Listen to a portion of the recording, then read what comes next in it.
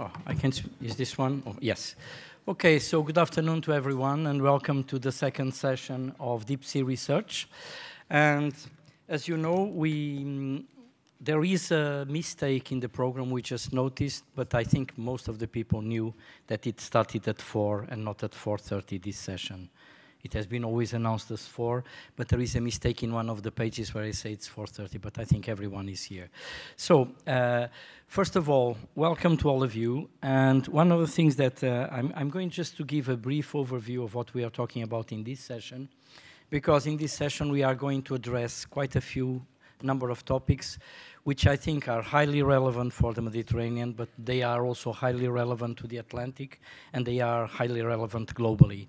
So one of the things that we would like with this meeting in particular is that we start to explore how we can better make a connection between what we are doing in the Mediterranean and the Atlantic.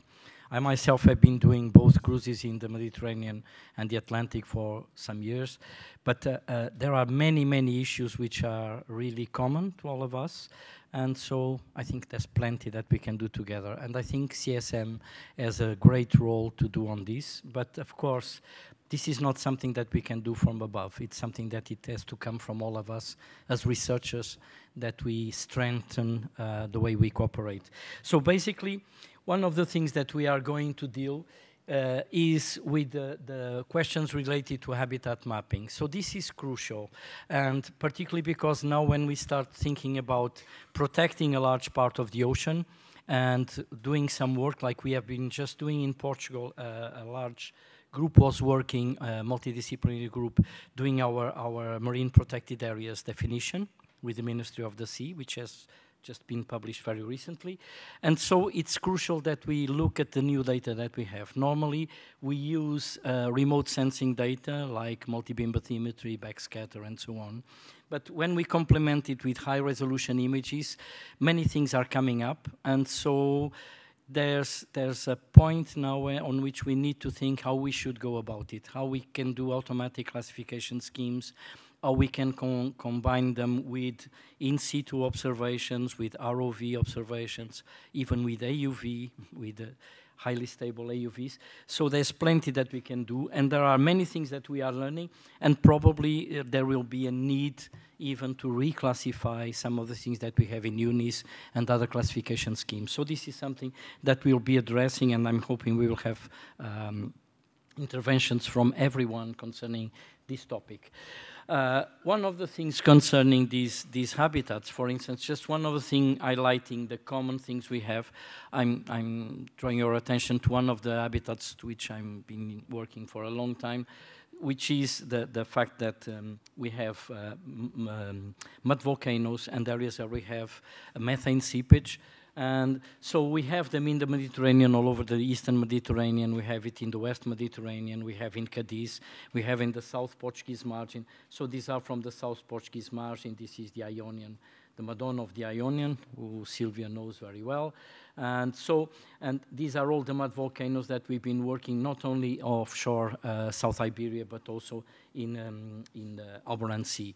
So all the systems are connected, and they are really interesting because not only from the point of view of the mechanics of the system, so the tectonics, the fluid escape structures, but also from the habitats and from the typical extreme ecosystems that we find, where most of the cruises we find new species for science. So this is a highly interesting topic, and of course the connections between Mediterranean and Atlantic are obvious.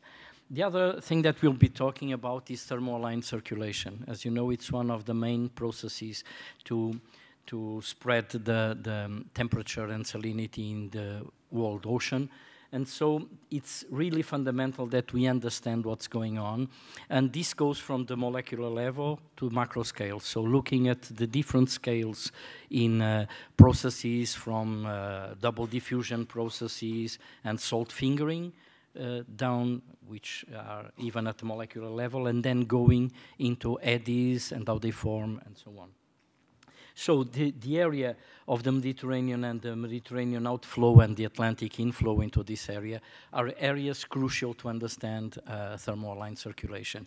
And so it's really important, that we have new observations on this, and particularly as we will have two talks on this topic. It's really important that we have repeated observations and that we combine shipborne observations with remote sensing data, and also now with the new Argos, where we can extend not only temperature and salinity to the biogeochemical sensors. So there's plenty that we can do, and I'm hoping that within CIESM we can increase this. So now, as we can see, we can have very highly detailed images of eddies. These are used with seismics, and we can invert them for temperature and salinity, and so you can get really high-resolution images of temperature and salinity inside an eddy. So these are many of the developments that we can have in this topic. One other thing that we will be addressing, but we can discuss it here. Unfortunately, Shaza cannot come, but this is a work with some other colleagues with whom we've been working for a while. And the tectonics of the Mediterranean is, of course, highly complex. And one of the things that we still miss is a highly detailed magnetic chart, because to properly understand how the different openings were happening along the whole basin and the subduction zones and so on, it's absolutely critical that we have a good map. And in this work, which we will not be seeing, unfortunately, there is a tentative to include not only magnetics, but seismic, and put together seismic stratigraphy interpretation together with magnetics to better understand particularly some of the triangular openings that we can see. One other thing that we'll be looking at is how do you sustain what is acting as a hard ground for coral reefs? And so, as before, we used to think that you need very strong hard ground and so on, but now we know they can fix in very small things. And here we will be looking at possibilities like barnacles and so on, where you can have these systems. And we have lots of these systems, again, in the Gulf of Cadiz, so in the part of the Atlantic, which continue into the Mediterranean. So again, another topic for discussion. And of course, looking at the geochemistry and the physical parameters in the water layer is essential. And we will be looking at images that are being taken in the Mediterranean region, but also going to the Atlantic, as far as I remember from Tosti's presentation in the session before. And so this is crucial, particularly because it's something that CIESM has done, which is promoting repetition in observations. And so we need long time series to understand these things. So this is all I have to say. So I wish you a great session, and I would like to invite the first speaker, who is Annalucia Cantafaro. Yes, please.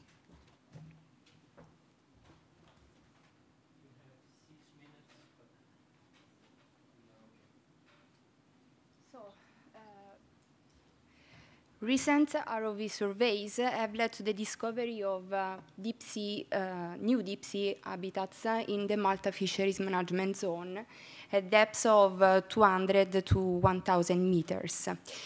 We attempted to classify these new deep sea habitat types according to the existing habitat classification schemes, but found these to be insufficient.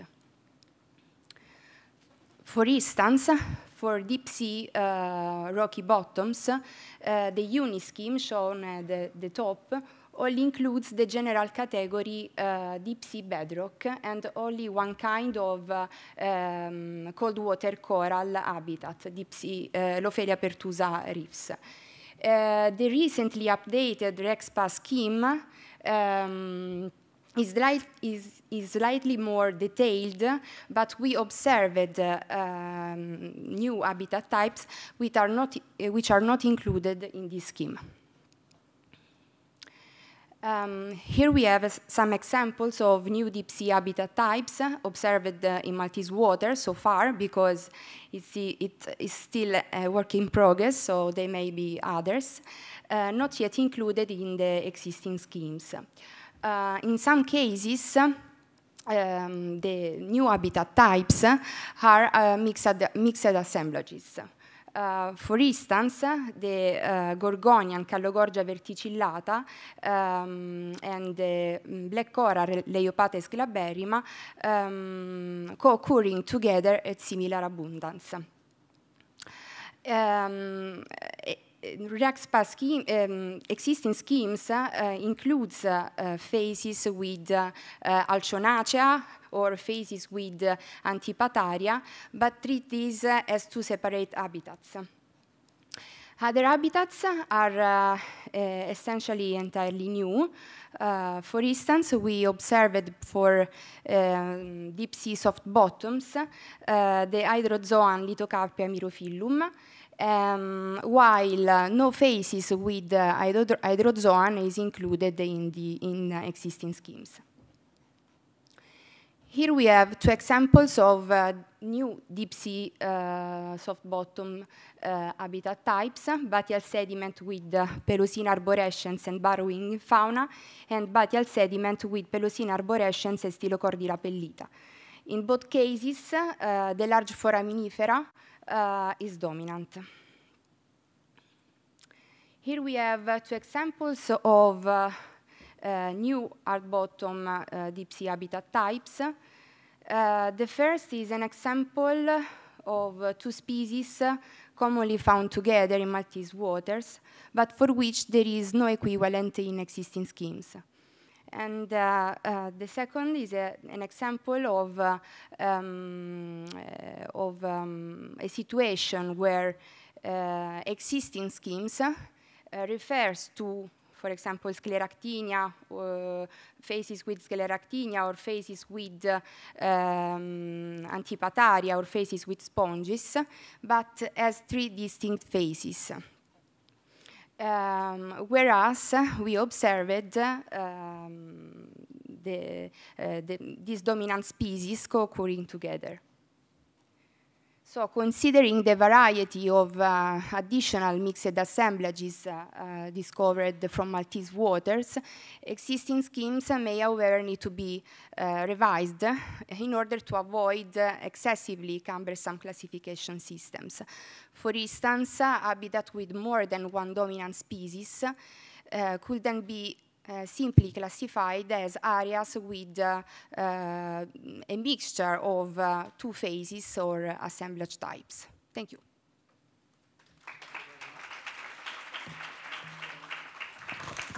So now the next speaker will be Vanessa Cardin.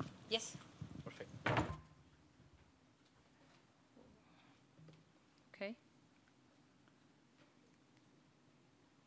Okay, good afternoon, everybody. We talk about the thermoline circulation during the Trans-Mediterranean 2010 ghost ship cruise. This is just preliminary results. And I have with my colleagues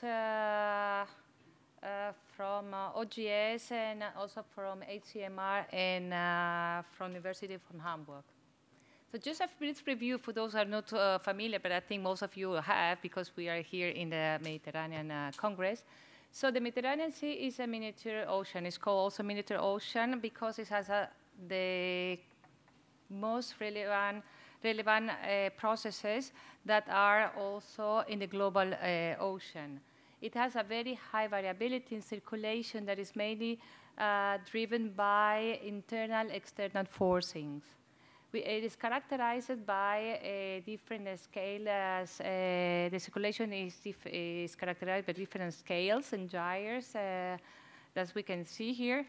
And it is also characterized by having the deep formation sites, one in Adriatic Sea and one in the Northwestern Mediterranean. And it's also finally, as a characteristics is influenced by North Ionian gyre that is very relevant for the distribution of salinity in the whole basin. During the past years, there have been abrupt changes in both basins. In the Eastern Mediterranean, we have had the Eastern Mediterranean transit. There has been the shifting from the Adriatic deep water formation side to the Aegean, while in the Western Mediterranean there was a very unusual deep convection that formed water, very warm and salty, that filled the deep part of the Western Mediterranean. So the cruise during the March-April 2018, we had the transnational and transmed cruise on board the research vessel, German research vessel Maria Sibyl Merian, and which perform as east-west. Okay, here. An east-west transect, also almost zonal, repeating some transect already historical in order to get more information about the changes that had been occurring in the years. We also had a transect north-south that had been done also during the cruise 2011.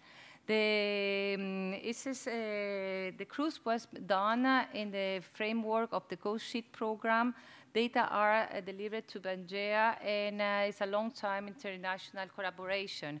The aim of the cruise was to give more knowledge to the variability to trends taking place in the Mediterranean Sea. It was either in the hydrography, circulation, and also biochemical parameters. There were several different ways to measure. We had parameters, physical, chemical. We also have Argo floats and the use of the UCTT data. So this is the preliminary results. We can see if we compare from the data that we had from 2011 cruise, there are some difference, but it seems that it's going to the system, let's say the Mediterranean Sea, is going toward the pre-M situation, but in very, very slowly. And but we have three main facts in this case. We have the entrance of the. Here we have the entrance and where the spreading of the Atlantic water into the Eastern Mediterranean Sea that is in accordance with the cyclonic phase that is now from the North Ionian Gyre. But there is a little bit different from the situation that was in 2011, that in that time was changing from anticyclonic to cyclonic phase. Another thing, this make suppose in the restricted water going to high salinity water, either to the Levantine basin as no was in the here in the western, in the eastern flank of the Ionian towards the Adriatic Sea. Another issue that have found in this preliminary research is the score of high salinity water entering into the Western Mediterranean. I forgot to say this is here the Eastern Mediterranean. We have divided. This is the Western Mediterranean, and this part was not simply because of problems, political problems. And finally, we have this. We have seen a salinification that was already reported in some previous already published papers as Schroeder in 2016. As a second preliminary result, as we have a comparison with the data that was in a in-depth study from Cardin et al. In 2015 that analyzed the data from 87 to 2011 from cruise data from cruise into areas. In this work, we are updating the data to get the knowledge up to now what is occurring for 2015 and 2018. As we can see, here we are in we have the intermediate layer that is reflecting the influence of the Ionian gyre. When it is in the anticyclonic phase, we have a more more saline water entered into the Levantine, while now it is reversal going to, this is the entrance of the low salinity water, and with a regression of the salinity in either in the Central Ionian as for in the Eastern Levantine.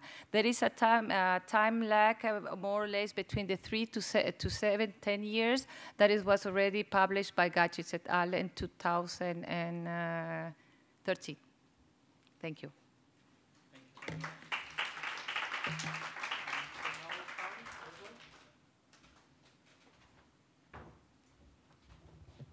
Hello, everyone. Yeah. So hi, my name is Tal Ozer. I work in the Israeli Oceanographic and Limnological Research Institute. And I'll try and give you a brief overview of recent research we have just published, dealing with thermohaline variability and dynamics of the deep water of the southeastern Levantine basin. So, of course, the stage setting, if you want, for this research is the East Mediterranean transients, which I'm sure you all know as the deep water or the intensive deep water formation that happened in the took place in the Aegean from the end of the 80s until the mid-90s of the previous century. And of course, this change or this anomaly was also arrived in the southeastern Mediterranean Sea, where it was first observed in 1995 on a meteor cruise, as you can see on the TS diagram to your left. So what am I pressing here? This one? Yeah, so the first inversed hook you can see here. Okay, and gradually becoming more and more prominent, and it seems to stabilize around the end of the first decade of the new millennia. So then our research tried to look at the next decade, that is 8 years of data spanning 2012 to 2019. We used 23 cruises conducted by IOLR. The majority of these are the Haifa section cruises, which are performed biannually, together with several additional campaigns. So on your left, sorry, that's the one. On your left, you can see maps that originated from an extended background survey, which we completed in 2013, which covered all of the Israeli EEZ zone, or EEZ waters, and that enabled us to basically map for the first time the spatial distribution of the EMT anomaly. So what you see are values of potential temperatures and salinity close to the bottom. And not surprisingly, we can see that this spreading is bounded by the bathymetry, okay, so up to around 1,500 meters or so. That's where the spreading stops. So now, next, let's look at the time series originating, again, from the same Haifa section cruises, covering the same spanning of years. And I'm using here the deepest station, age 06 of Haifa section. And I want to bring your attention to the minimum salinity zone at around 1,000 decibels level. And as you can see, over the majority or most of our data set, we have recognized that there is a salinity rise in this level as salinity rises until around, let's say, mid-2017, and then it seems to stabilize for the remainder of our data set. Below, this is data or average data of this same level, the 1,000 meter or decibels level, of all three deep stations of Haifa section. And you can see that this finding is consistent. It's there in all three stations, but it seems to be more prominent or more clear in the deeper stations. Next, plotting the same set of data as a TS diagram. And here we color-coded the profiles by years. Okay, so you can see the scale of years running from 2012 to 2019. So once again, it's very easy to see this minimum salinity zone, yeah, the actual salinification and some warming taking place over the years until a stable stage is, we arrive at around 2017. But another interesting result we found here was the appearance of apparently relatively, let's say, relatively newly formed deep water from Adriatic origin. Now, the return of the Adriatic as a source of deep water has been long ago established, and it's been found as early as 2001 in the Ionian. But in our waters, so this is a campaign which we did in 2012, and as you can see, we see the inverse hook here in deeper stations, in stations which are deeper than 2,000 meters, and only as east as Cyprus, not beyond that. And here is in this insert is a zoom on a profile which we did in March 2018, and it's the first appearance of these waters closer to the Israeli shore or to the continental slope. So obviously time limits me, so I will not go much deeper into our results. I will just mention that first of all, we were able to identify vertical diffusion as the major actor in this salinification trend.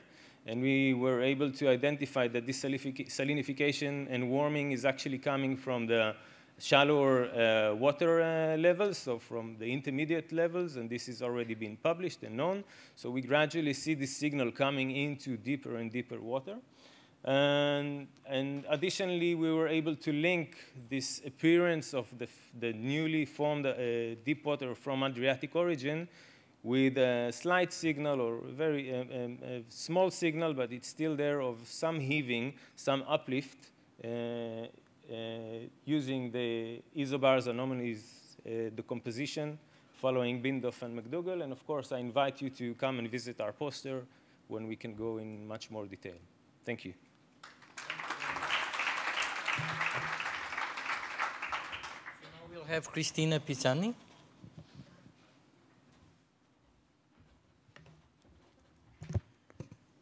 Hello, good afternoon. My name is Christina, and I shall be discussing the contribution of barnacles to biogenic reef formation in the deep waters around Malta.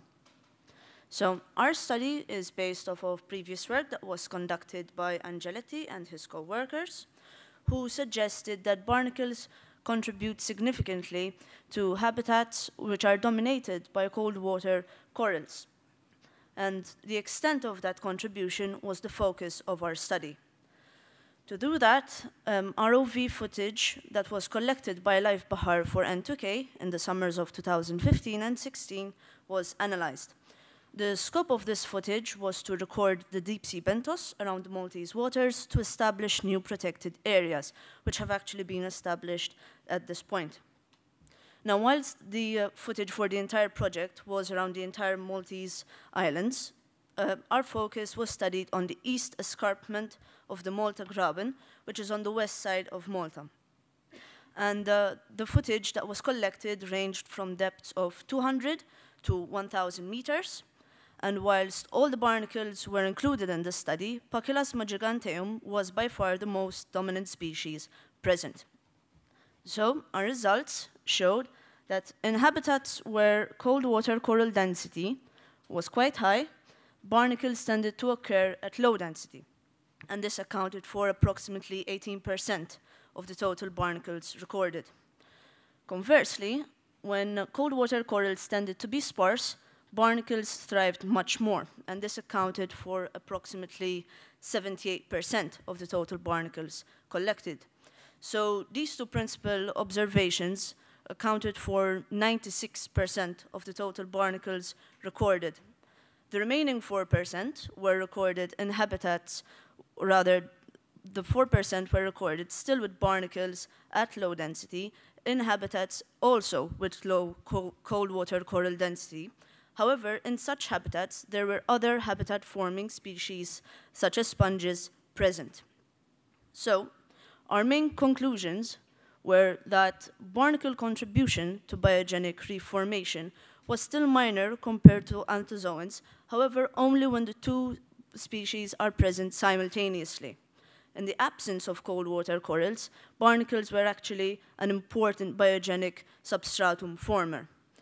However, at the end of it all, there was no evidence of barnacle accretion or that they are able to grow in layers to form physically complex structures and extensive frameworks.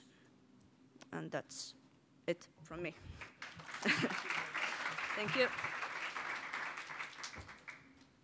so much. And now it's Katrin Schroeder. Good afternoon, everybody. I'm Katrin Schroeder. I work as a physical oceanographer at CIESM in Venice. And my poster is about the physical and biogeochemical properties that we measured along a north-south repeated transect in the Western Mediterranean in 2006. So in this map, you can see the cruise, the station position that we covered during that cruise in the framework of Medship program, which I will explain now. So Medship is the Mediterranean component of the Global Ghost Ship program, which is a program, decadal program about repeated hydrography over the whole global ocean. And the Mediterranean science community decided that it was time to include the Mediterranean into these global efforts. So we succeeded to include the east-west transect, which Vanessa told us about, into the global program. So this is actually officially part of the Global Ghost Ship program. And then we also considered it important to maintain a repetition on almost decadal scale of north-south sections, 2 in the Western Mediterranean and 2 in the Eastern Mediterranean. So in 2016, thanks to ship time offered by the Eurofleet project, we were able to cover both basins. So in this presentation, I'm just talking about the Western Mediterranean transect, but in the same year, 2016, also the Eastern Mediterranean Medship transects have been covered. So we hope to make next repetition of these north-south transects, maybe in 2021. We have asked for ship time for this, and we hope that we will get it. So the primary objectives for Medship, as for Ghost Ship, is to observe long-term changes in physical and biogeochemical properties, including also carbonate system parameters, and to observe changes in the thermaline circulation in general. And also, I have to mention that Medship is actually a CIESM initiative, because it first started thanks to a workshop in 2011, I think, funded by CIESM to make this program up. So in this particular cruise, 2016, we measured over 43 CTD stations along the 2 north-south transects, plus an additional transect. CTD data, biogeochemical data, like dissolved oxygen, nutrients, carbonate system, barium, oxygen, and isotopes of nitrogen, plus anthropogenic traces like CFC and SF6.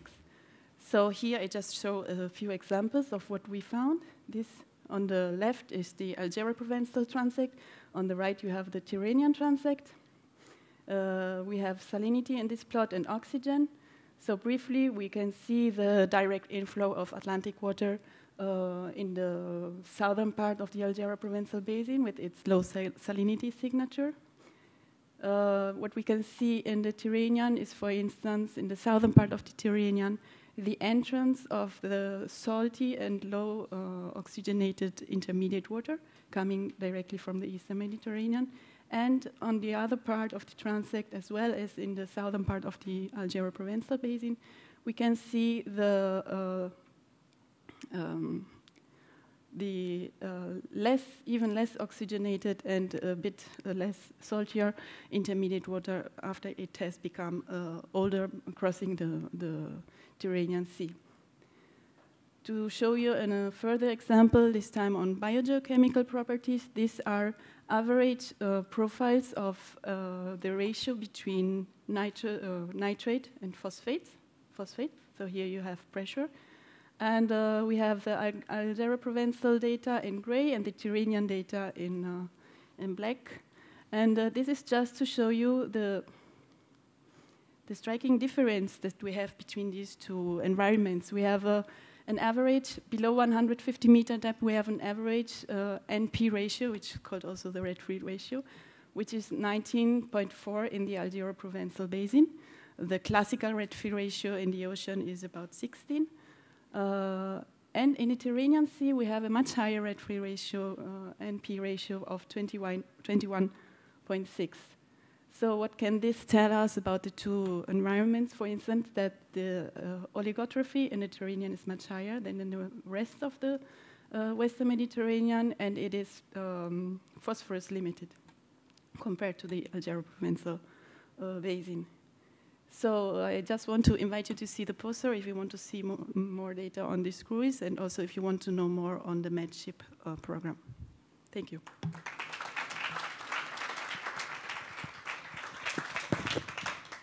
Well, thank you to all the speakers for the excellent talks, and I'm sure there will be some questions from the audience. And one wanted to start. Fatima. Yeah, we have heard a lot about the GoShip program and all the pieces that you have done and that allowed the characterization in terms of physical and chemical properties in the water column in the Mediterranean. I wonder how difficult would it be to add to your program the biological part of it? I mean, adding the sampling of microorganisms in the water column, the sediments in the bottom, and looking into the microfossils as well. Because we have been heard as well about the need for a baseline, and if we want to really have a baseline that is not being affected by human or warm climate impact, then we need to go back in time and go to data beyond 1850 at least. So would it be possible to have that component? I'm looking at you because you were the first one. She's looking at Toste, but I think this is for you. You are the co-author. Toste is actually the more indicated than me to answer this question, but because he's involved in the actually GoShip program, so we have just nested the Mediterranean into an existing program. I think there is this distinction between different parameters in GoShip. You have level 1 parameters, level 2 parameters, level 3, and maybe in level 3 they are now entering more biological measurements. For instance, for the cruise that we asked for in 2021, we have some kind of biological measurements included, which are still like automatic measurements, like the underwater video profiler to measure some sort of zooplankton biome. I'm not a biologist, sorry. So maybe you can add something. It's a great question, and it kind of reports back to what I asked in the previous session. At the GoShip steering committee meeting in Honolulu 3 weeks ago, we had a great presentation by Emmanuel Boss, and he presented a number of bio variables, bio-optics and so on, that we think that we could actually do very successfully on GoShip. So this is a very active discussion. And underwater vision profiler is one of them. There are other things that we can do in the water column. I see it very difficult to go down and take sediment samples on GoShip cruises. That is just going to take a lot of time. Most of the GoShip cruises are crossing basins of Pacific and Atlantic. So sediment is difficult, but I think this is a call for bio community to see what is feasible and what is responding to the essential ocean variables of the global ocean observing system. What can we do? So I think this is a conversation we need to have, and since I'm a biogeochemist and Katrin is a physicist, we need your input on that. But we are willing to, and we are reaching out to the biology community and see what we can do together. Just before we go ahead, just one question. From what I saw there and also I saw in the previous presentation that you made in the previous panel, you did some measurements also in the Atlantic, in the part of the Gulf of Cadiz. So how do you see, both of you, you're very welcome to answer, both of you. What is the way what can we take advantage to make measurements both in the part of the Mediterranean and the Atlantic, and particularly looking at both the Mediterranean outflow and the Atlantic inflow? So maybe, do you want to start? Actually, of course, it's very useful to make the transect full. I mean, not stopping at Gibraltar, but going out, and because you really need to know what is going into the Mediterranean to understand what is happening in the Mediterranean. Because, for instance, there were some discussion about why the salinity of the Mediterranean is increasing, and one possible explanation was that actually it was not only increased evaporation or decreased the river input, but it was more salty Atlantic water coming in. So it's really important to have this clear picture also outside Gibraltar. Can I respond also? Is it very important to have data from the Atlantic, but the thing is to get the real picture from the Mediterranean Sea is to have the Eastern Mediterranean, really the Levantine basin be covered. And I think one of the main issues is to try to solve these political issues that allowed scientists to go and sample, because in some places we are missing, and also in our analysis, I have to go through taking data from maybe from other cruises that are more or less in the time, but they can help to analyze or to get the answer to some questions that we have. But if we don't have the complete transect, there will be a really problem to get a real picture. Anyone want to comment on this? I think this is really a critical issue, which happens in many parts of the world. But of course, in the Mediterranean, it's important. And it's crucial, I would say. But again, I think maybe CIESM could have a role on this in trying to convince people of the importance of having observations in these places and what people can gain from this. For instance, one of the things I'll be mentioning tomorrow, for instance, the question of bathymetry, where we miss a lot of data, particularly in the shallow water. This is absolutely fundamental to model tsunami and for geohazard. And we miss that data. And that data, if it is shared, we can do that. The same thing has to do with sharing data concerning these observations. So I think we have the decade of ocean science for sustainable development starting in 2021. I'm also at the IOC. And I think this is a great opportunity where we can try to put all these different delegations together and make sure that we are able to sort some of these problems. Sometimes it's really very difficult, as many of us know, but we also need to make sure that people really understand the benefit they get and don't think that this is a benefit we are getting, some other countries are getting. So this has to do with capacity building, has to do with making some of these countries able also to do modeling so that they understand the importance of the data, getting them really involved. And I think in that sense, maybe we still have a way to go. I don't know if anyone wants to comment. Please, Tos. Maybe I comment on your question. I think it really makes sense to extend that Go Ship section across the Strait of Gibraltar into the Gulf of Cadiz. That being said, the variability in the strait itself is such high, so you only like to rely on different observing systems, moorings, and time series stations. But the trick is to combine this to get the full picture. So Go Ship is focusing on the interior of the main basins, but it makes sense to cover the Gulf of Cadiz and make that connection to the Atlantic. Sure. Of course, we also have the Argo floats, and particularly the new Argo systems with the biogeochemical sensors. So the previous Argo systems, as most of the people know, we have a large coverage, about 3,600 or 700 buoys, and the other ones, I think we have something like 300. It's one order of magnitude less.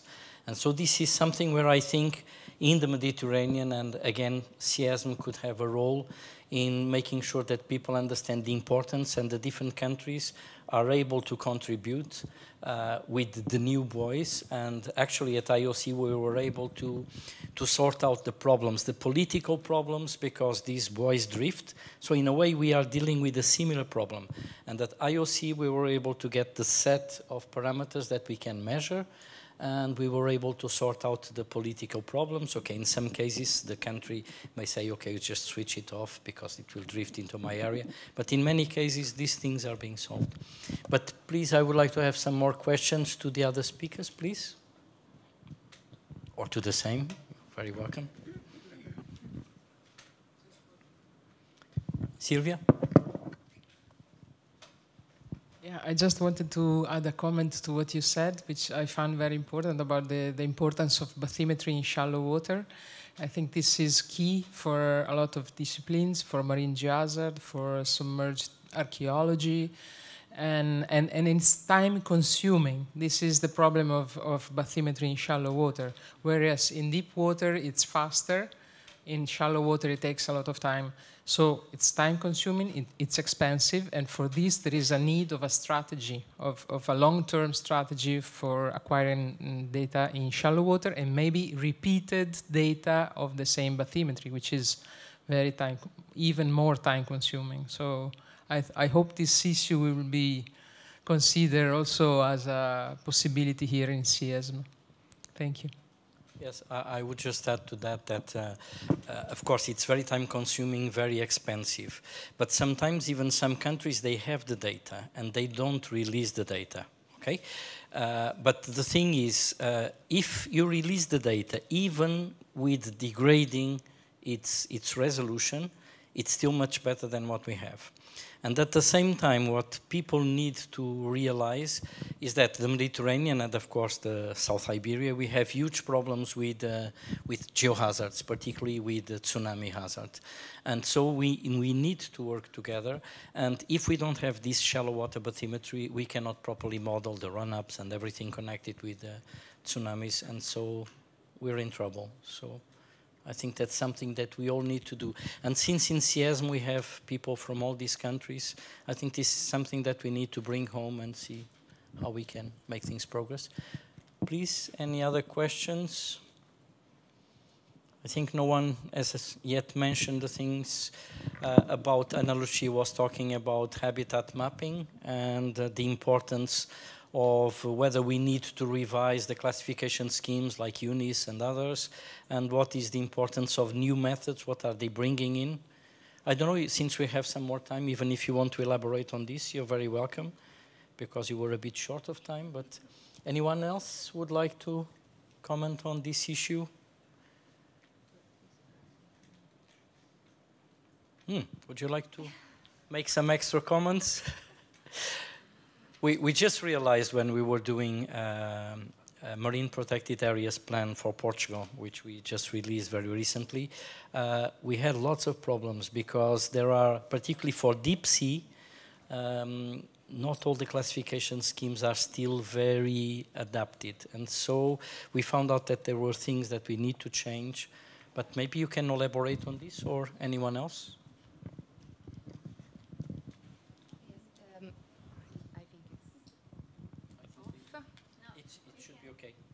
Okay. Yes, for sure, it will be important to redefine this habitat classification scheme in order also to draft, for example, monitoring and management plans for future marine protected areas. There are already a couple of marine protected areas in the deep sea, but considering the variety of cold water coral province, not only in Malta, in the deep sea around Maltese Island, but also, for example, in front of Santa Maria di Leuca in Puglia, south of Italy, or Sardinia coast in the deep sea around Sardinia Island, or also France and Spain. This is something that so need to be obviously draft and for management mostly, and to set eventually other marine protected areas in the deep sea, because yes, now there are a lot of marine protected areas for shallow waters, but in the deep sea is still scant. Yes. Thank you very much. Anyone else would like to make any other question, comments? Please, Christine.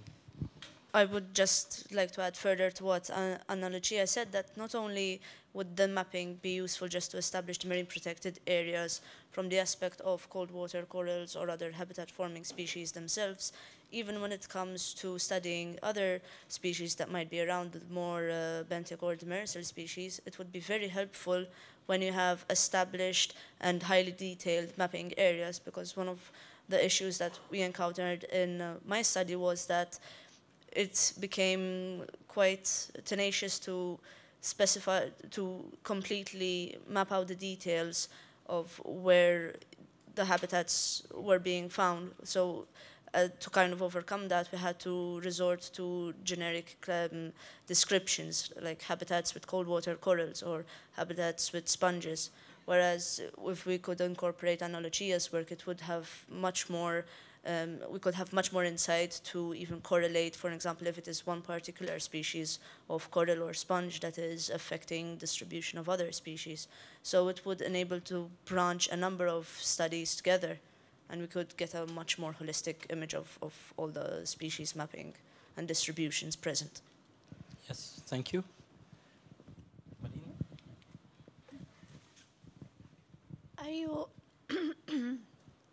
Are you taking any measurements of environmental variables that can be used, for instance, in modeling efforts to do some habitat suitability mapping that can predict areas of the habitats that you find, but that can predict the occurrence of these habitats throughout the Mediterranean basin, for instance? So are you focused on describing the habitats, or are you trying to go further and with your limited knowledge, spatial limited knowledge, can you predict where you can find more of these habitats in the Mediterranean?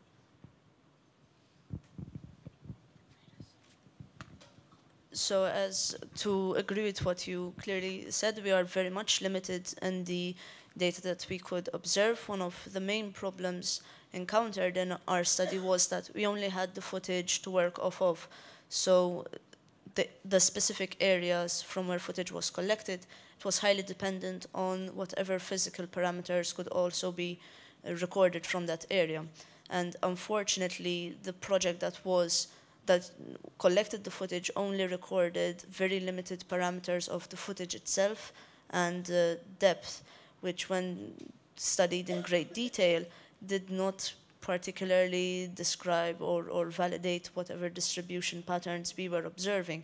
It is very important for us actually to study further the same areas and measure much more physical parameters like temperature, nutrients, dissolved oxygen, so that we can much better correlate whatever patterns we are studying.